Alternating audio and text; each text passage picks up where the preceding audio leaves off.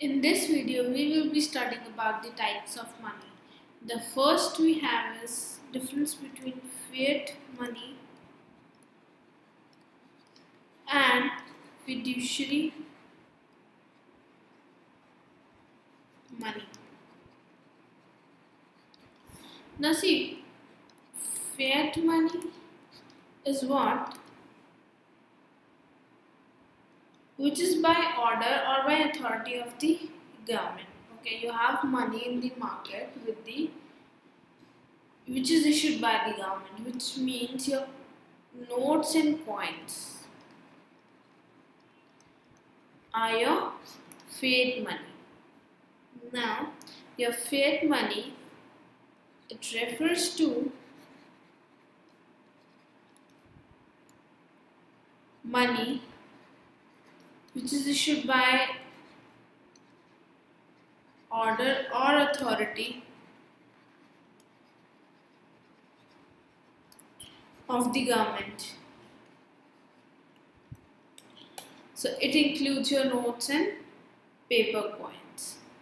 And then we have the fiduciary money,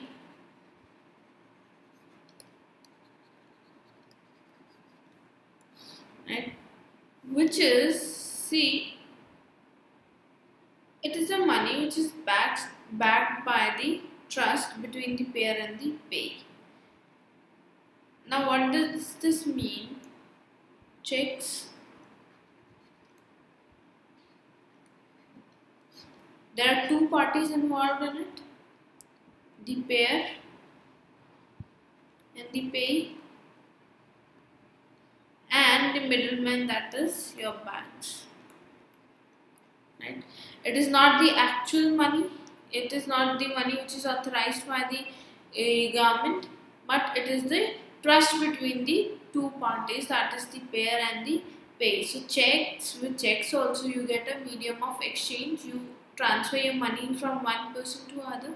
So this is your fiduciary money. It refers to money backed up by trust between payer and the payee. Checks are fiduciary money as these are accepted as a means of payment on the basis of trust, not on the basis of any order by the government. So you issue check to someone and someone gets the money, you are a payer, that person is a payee, and bank is a middleman. So this is the difference between the fiat money and the fiduciary money. Now, the difference between full boarded money and the credit money. See, let me explain you. This is a coin of rupees 5. Okay. So the money value is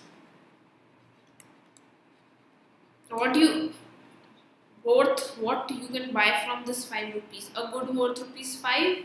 So this is the money value of this 5 rupees coin, that is rupees 5. The second value which is attached in this coin is the commodity value.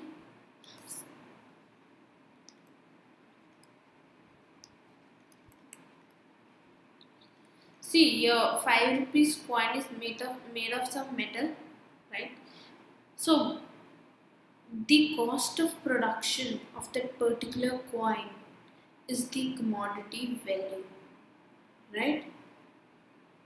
In order to produce a coin, you require the metal, you require some other things as well. So that is the commodity value from which the coin is made up of. So the commodity value either should be equal to the money value, or the commodity value should be less than the money value. See, if there is a gold coin and you are printing rupees 5 on it, so the value, that is the good you can buy, is rupees 5. But if you sell this gold coin with rupee money value 5 in the market, you will get 10,000. See what the commodity value is and what the money value is. So the commodity value should not be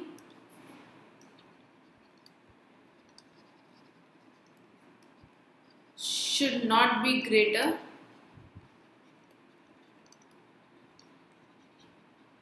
than money value.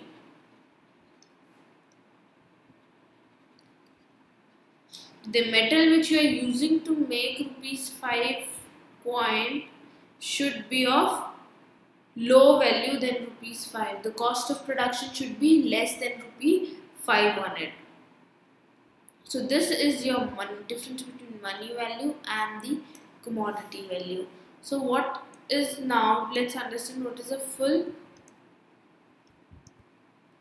bordered money.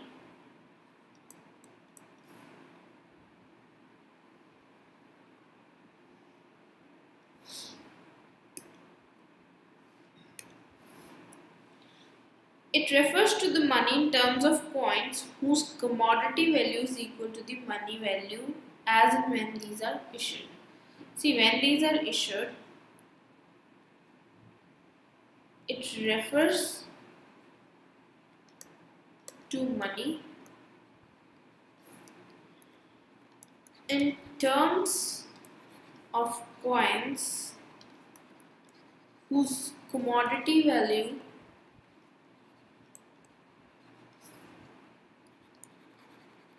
is equal to the money value as and when they are issued. Right? A rupee coin during the British period in India was made of silver. The commodity value of the coin was equal to its money value at that time of issuing. So now what it's saying is that if you have a 5 rupee coin, then the value of the metal that is used in the coin should be equal to the money value, the value that a money can be exchanged for. So this is a full bordered money. The second we have is credit money.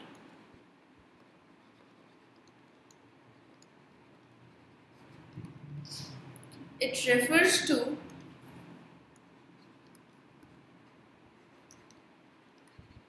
that money of which money value is more than the commodity value.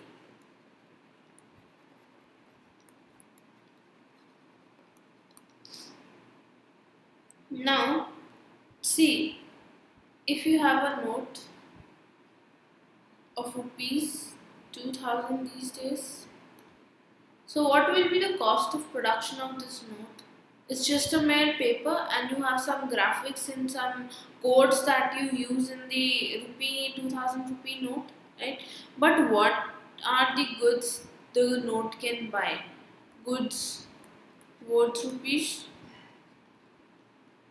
2000.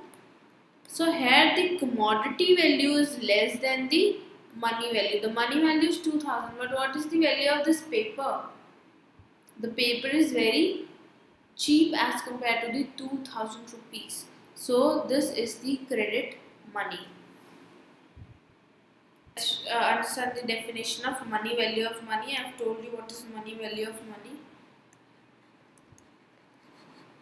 It refers to what is inscribed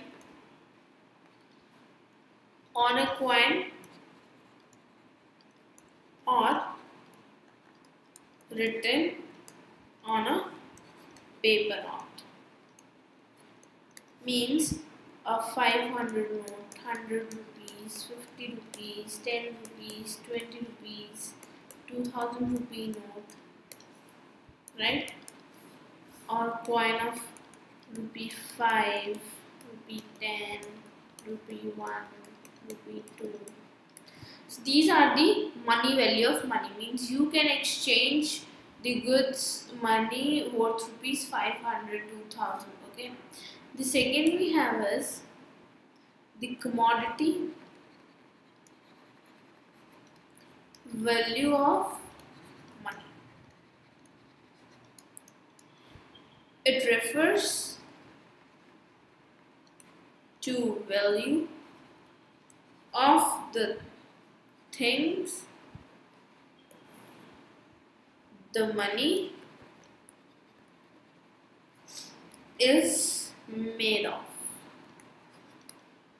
See, the material with which your money is made of, the value of that material is the commodity value of money. If the coins are made of gold or silver, as was the practice in the old day, commodity value of money refers to the market value of gold or silver contained in the coin. So commodity value of money is the value of the particular metal or commodity from which your money is made of. I hope you have understood the types of money. Please download our Scholars Learning app and enjoy the learning experience with us.